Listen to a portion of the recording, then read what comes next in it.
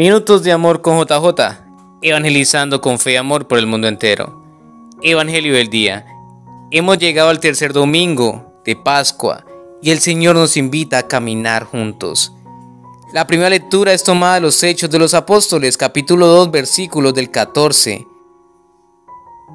al 33. Al Salmo 16 respondemos: Señor, me enseñarás el sendero de la vida.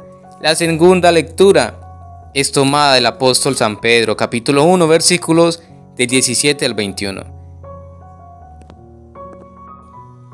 Del Evangelio según San Lucas, capítulo 24, versículos del 13 al 35.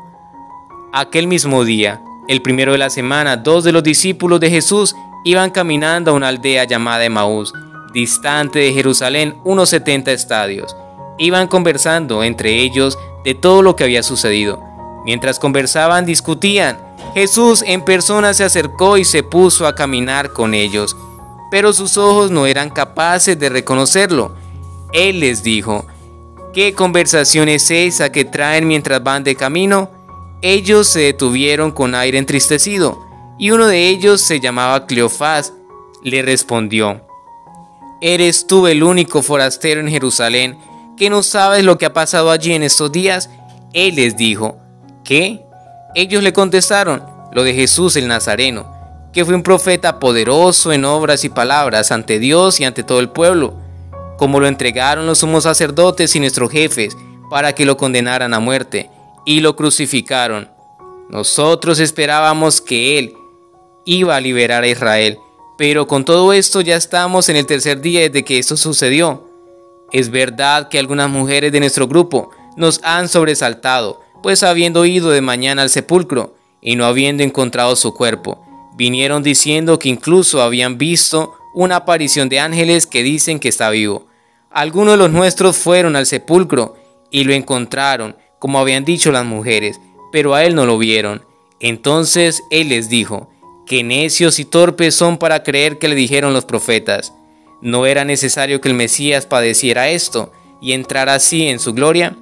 Y comenzando por Moisés y siguiendo por todos los profetas, les explicó lo que se refería a él en todas las escrituras.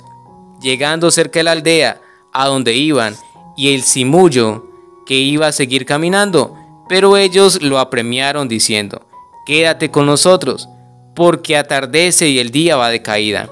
Y entró para quedarse con ellos. Sentado a la mesa con ellos, tomó el pan, pronunció la bendición, lo partió y se lo iba dando.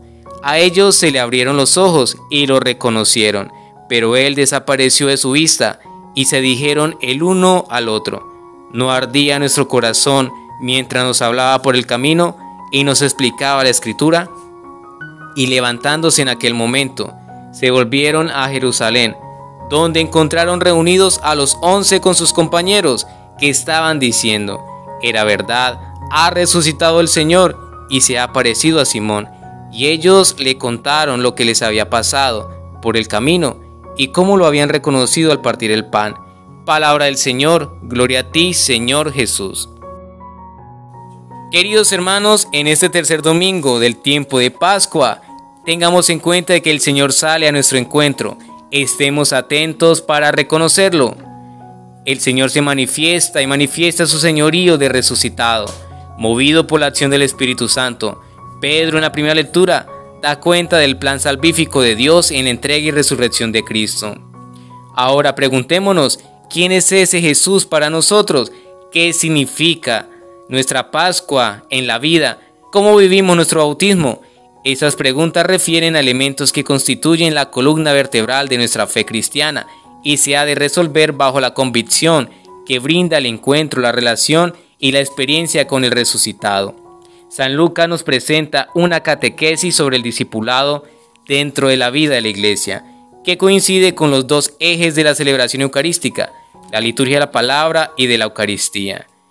En efecto, la Iglesia nos presenta a Cristo y a través del discernimiento de la palabra y el compartir de los sacramentos, nos conduce al reconocimiento de la presencia del Señor en nuestra vida.